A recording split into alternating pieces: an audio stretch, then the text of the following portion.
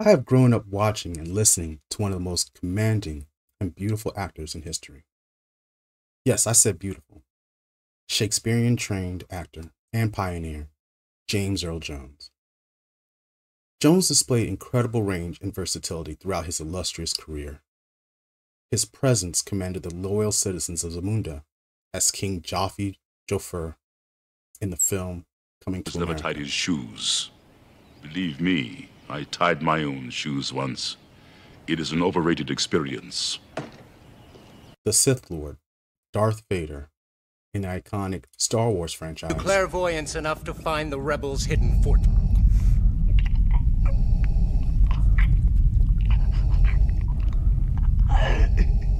I find your lack of faith disturbing. Enough of And last but not least, James Earl Jones lent his beautiful voice to Disney as the noble, just King Mufasa in Disney's smash hit, The Lion King. Could have been killed. You deliberately disobeyed me. And what's worse, you put Nala in danger. I was just trying to be brave like you. I'm only brave when I have to be.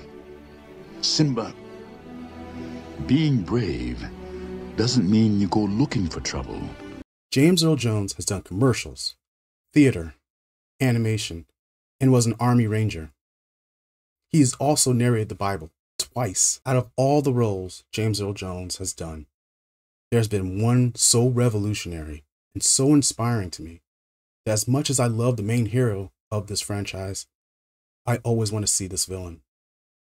That role is Thulsa Doom, the Black Sun, an antagonist of the 1982 sword and sorcery masterpiece, Conan the Barbarian. Thulsa Doom was created by the late Robert E. Howard, creator of such iconic stories including Conan, Solomon Kane, King Cole, and Bran Mak Morn, to name a few.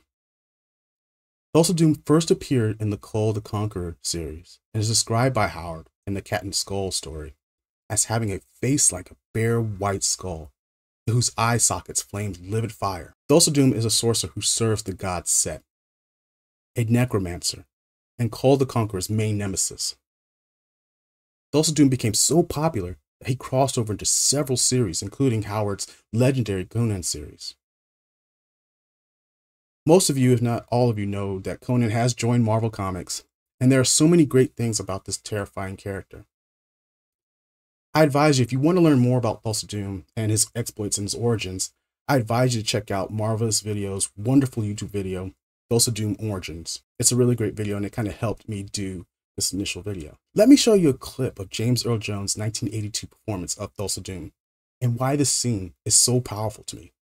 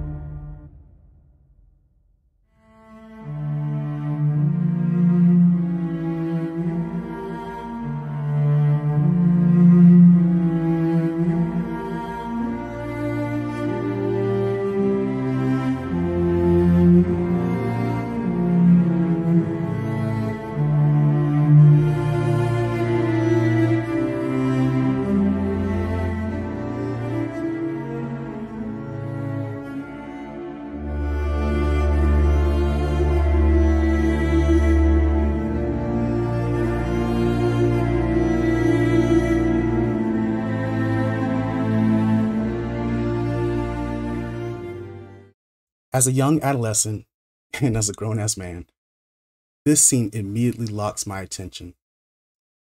It's beautifully captured and shot by the legendary John Milius and cinematographer Duke Callahan. The scene depicts larger-than-life warriors who slaughter and destroy everything in their path.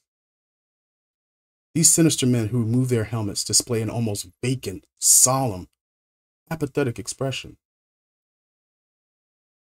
Two distinct warriors join the crew as they trap a gorgeous young woman and her young son, the young Conan.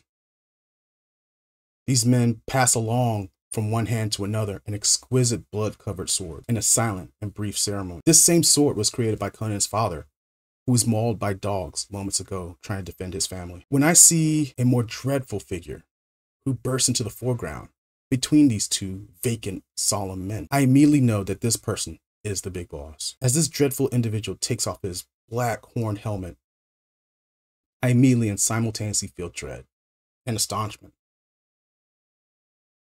This character does not look like his henchman. Well, he does and he doesn't. He appears to be from another place. Specifically, his features are reminiscent of my father, my grandfather, someone in my family, a black man, if you will. I'm immediately asking questions in my mind of, like, who is this guy? How did he get to that position? Why do the men follow him?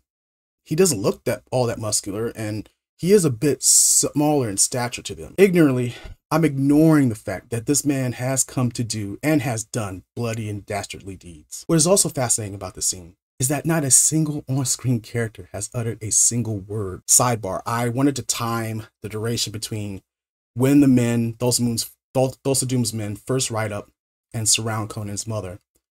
Between the time they do that and the time we hear the next scene of dialogue done and foretold by the legendary late actor Mako. And I timed it, and the time came out to be 3 minutes, 54 seconds, give or take a second or two.